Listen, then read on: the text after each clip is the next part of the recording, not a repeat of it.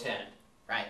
Okay, now this will be covalent since they're both nonmetal. Yep. Okay, so prefixes. Mm-hmm. And so since we have more than one of the first one, that means I have to use a prefix for it. That's right. Okay, so then I'm going to say we're going to have tetraphosphorus. That's right. Tetraphosphorus. Now let's see, 10 is deca, isn't it? Deca. That's right. Okay. Like a decathlon. All right. Deca oxide. Or to facilitate pronunciation, it's just decoxide. Oh, that's right, because sometimes we drop the vowel in there. Yeah, because it just seems kind of awkward. Okay, so it'd be decoxide. Right. So I just erase that A like that. Yeah. Okay. It doesn't really come up all that often, but you know. Something to be aware of. More of an English convention than chemistry, but. Oh, English. Anyway. Fantastic language. Let's work with this one.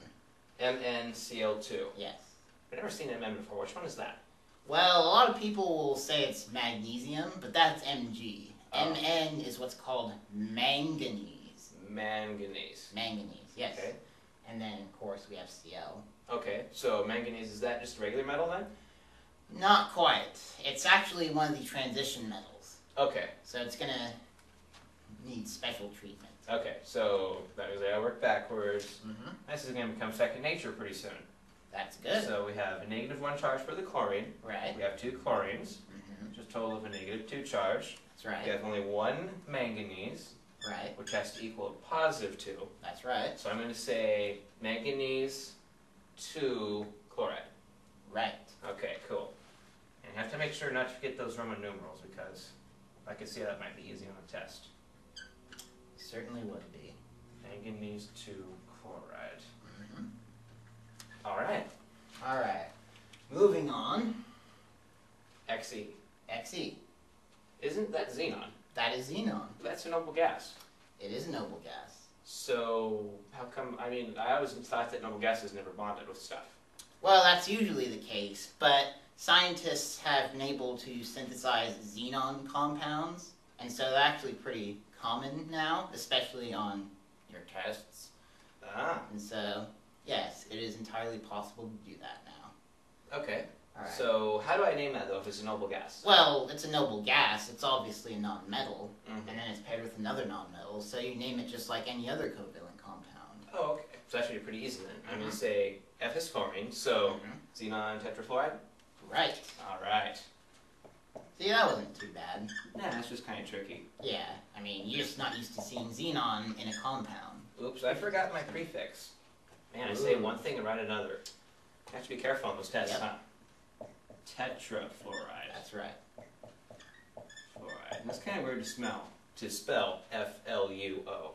Yeah, So, but what are you gonna do? I guess. Alright, so... Chemists are crazy. I'm pointing specifically at him. He's crazy too. He's crazier though. Anyway, this is getting nowhere.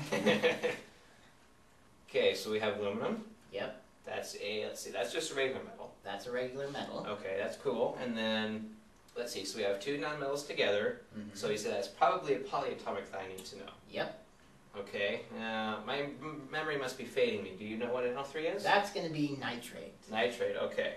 So if I name this, it's going to be, just like we did the sodium sulfite, it'll be the aluminum nitrate. That's right. Okay. No prefixes or anything. I like the ionic way of doing it. Just the metal and the non-metal, smush them together. Simple, right? If you say so. Okay. And then bear in mind, when you have like more than one of the polyatomic ion, you're going to need those parentheses. And so that's why they're there. That's this parenthesis, 3 outside the parentheses, is basically saying you have 3 nitrates. Okay. So a total of 3 nitrogens and 9 oxygens. That makes sense. Alright, now we go on to this one. Okay, Si is silicon. Si is silicon. Br is bromide. Bromine, yep. Okay. So Si, let's see. Now, I know that on the periodic table, Kevin, there's like a stepladder thing. Yeah. It separates the metals from the non-metals, and there's like metalloids or something. That's right. Isn't silicon in that range? Yeah, that is correct. Silicon is actually considered a metalloid. Mm-hmm. So, it may be tricky to work with that.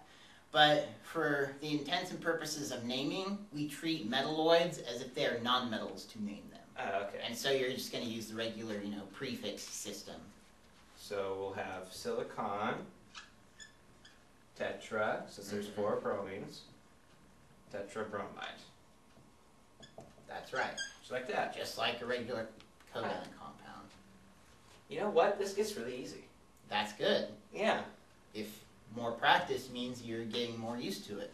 And then pretty soon you can just name things right off the bat. Like, oh, I know what that is. Just write it out. Cool. That's pretty nifty. And so, hopefully you benefited from this practice today.